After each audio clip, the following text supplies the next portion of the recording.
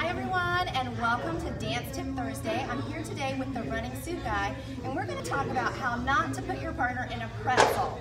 So what I'm talking about today is our hand position. So ladies love to turn, but if gentlemen, you hold on to your lady's hand too tight and you don't let her hand turn while you turn her, you'll end up in a really uncomfortable pretzel position with your arms. So that doesn't feel good and it doesn't look good. And then if you aren't sure what to do and you try to dance like that, it's really weird.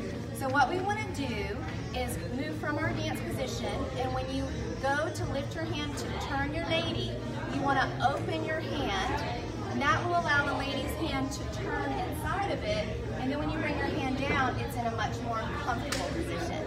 So that's your dance tip for today. Don't put your partner in a pretzel.